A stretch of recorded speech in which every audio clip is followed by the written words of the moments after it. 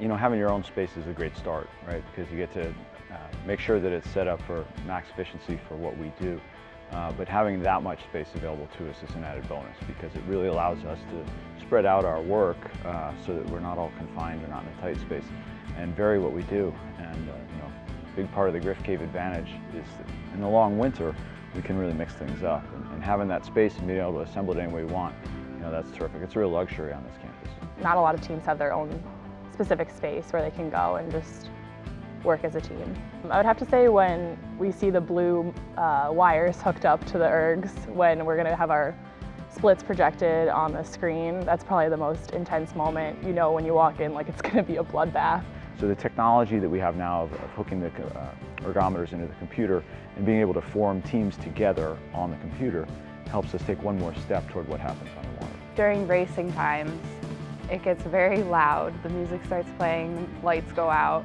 And manipulating things like the lighting and getting into a very dark space and creating a lot of noise, which is very distracting and can take us away from our goal. Creating all that environment on a weekly basis is really a fantastic opportunity for our student athletes. It teaches you how to be a racer, and you can learn that on the water, but I think it's better to sort of learn it and practice it here rather than in the middle of a race.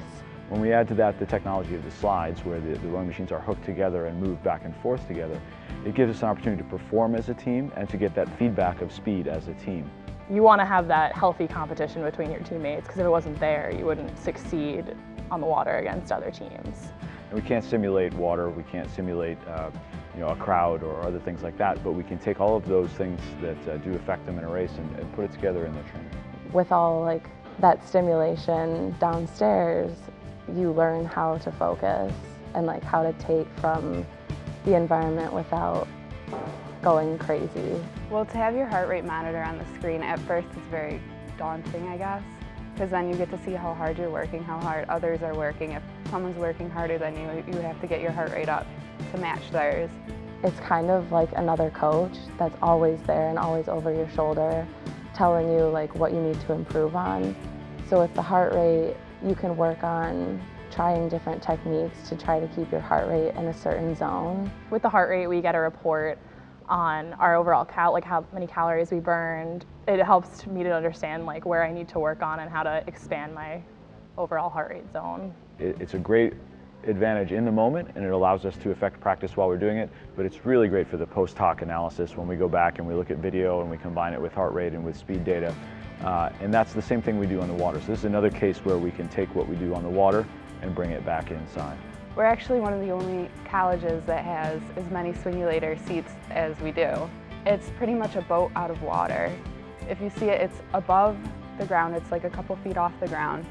And you have like half of an oar, and it's pretty much, you're just rowing out of water. No one is too good not to be able to work with all their teammates. And it's really true, because hopping on the simulator, like sometimes it'll be really easy to work with someone, and then other times you'll really struggle to get that. Because we're using all of the muscles all through the winter, we're not facing the same problem we used to face when we go out on the water and all of a sudden we're adding motion that we haven't done for months.